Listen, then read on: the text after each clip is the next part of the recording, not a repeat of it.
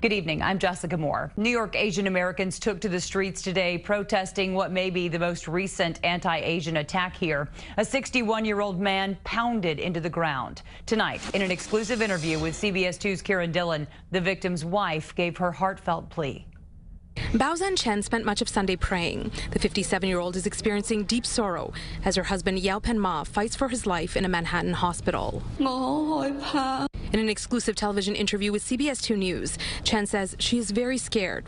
After his brutal beating, she's now worried her husband may never return home. This 13-second surveillance video shows the attack that took place Friday night at the corner of 125th Street and 3rd Avenue. The 61-year-old was collecting cans when police say he was attacked. The suspect pushed Ma to the ground before repeatedly stomping on his head. He was taken to Harlem Hospital with significant head injuries and remains in critical but stable condition. The NYPD Hate Crime Task Force is now investigating.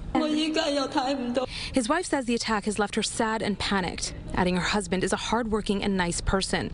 She says the couple, who share 2 children back in China, immigrated to New York in late 2018.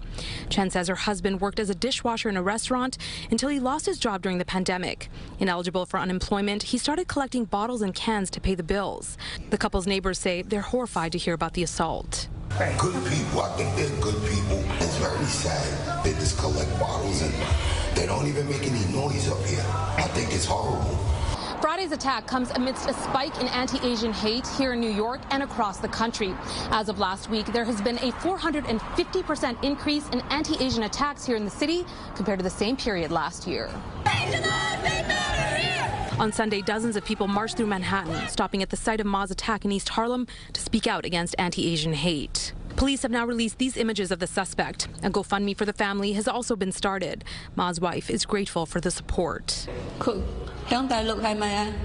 She says an attack like this should not have happened to her husband or anyone in America. She's praying for the criminal responsible to be put in jail. In East Harlem, Kiran Dhillon, CBS2 News. And you can get more information on the fundraising effort for Ma over on our website, cbsnewyork.com. Just click the tab for links and numbers.